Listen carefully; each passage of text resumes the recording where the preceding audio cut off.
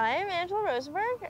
I currently live in Miami. I grew up in Hilton Head, South Carolina for most of my life. And I am the president of ANGARI Foundation. I'm Carrie Rosenberg. I'm Angela's sister. I grew up with her on Hilton Head Island. And I currently live in Los Angeles. I work in film now. ANGARI Foundation is a 501c3 nonprofit private operating foundation.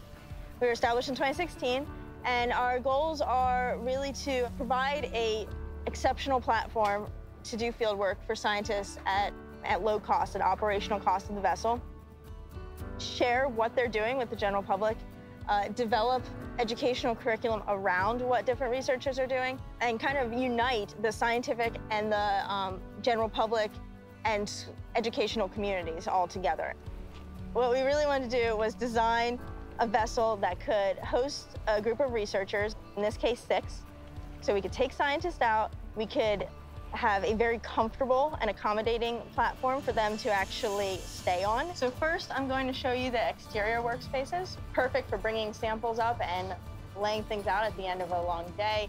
All wet chemistry can be done out here, and just steps away from the swim platform in our dive area. So we have 4 underwater lights aft and additional 1 on each side, so we can light up the water at night. And then we also have an underwater HD camera, so we can record what's going on, divers in the water, and other things to use to share with media or scientists. We have plenty of countertops, which are all chemical grade and ready for any sort of chemistry or seawater work you want to do, as well as a helm, which we just upgraded significantly with new Garmin's AIS radar, and then we can also monitor everything we're doing by our camera system. Welcome on board the research vessel ANGARI.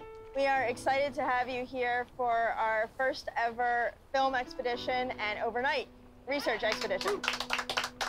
This is what I've wanted to do all along because I have that science background. I know exactly what is needed in the field work, and I love sharing it with people, and it kind of just came together really well. I think a lot of scientists at some point in your career, if you go that far into the research realm, you are in front of a camera. But you don't get to share what you're doing in this kind of format. You get to see what the scientists are doing, what their assistants are doing, what the techs are doing, what the captains on the vessel are doing, everything that's happening at once to make this research actually happen. I think what's really cool about ANGARI is it offers you both a platform to sort of further professional scientific research, but also to be able to give that out to a broader community, communicate that to a broader community, and give others an opportunity to experience that as well. We've spent the last 10 years or so kind of developing underwater techniques for documenting marine resources. And we found that one of the best ways of doing that is with cameras. We take these cameras down and we use them in a downward-looking position, and we kind of do a lawnmower pattern over the reef. We'll set them to take images once every second. So they're taking images constantly. And that allows us to go back into the lab and use feature matching algorithms to match the features of each image to the next image. So at the end, we can stitch those together and create one large-scale image of the reef. And I really think that showing people what these resources look like and how they're under different stresses and under different threats is really going to help in saving these resources. So we'll be using virtual reality and other immersive experiences in film to create an in-person experience that we can take into the classroom and share that with students and teachers and have a much broader impact so that they can understand what kind of marine science research is going on and develop a relationship with the scientists who are actually out in the field doing that research.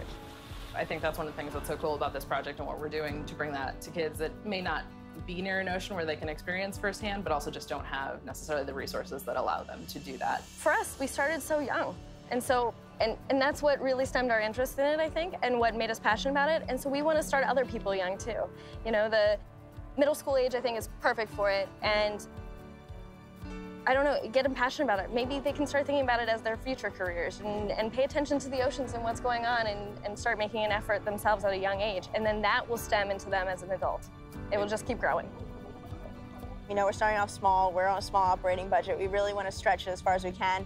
And I'd love to really bring in grants and supporters and sponsors and take it to a whole new level that people right now might not even be able to imagine.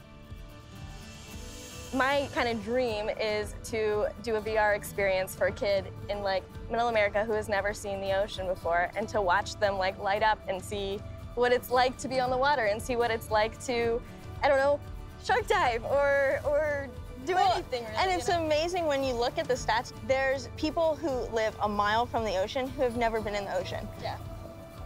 And then with education and getting it, what we're doing in the classrooms, working specifically with teachers, so it's in line with the curriculum that they need to teach and that the state requires, I think will really have a broader impact and launch it much further. ANGARI is exciting. We love what we do and we're committed to it.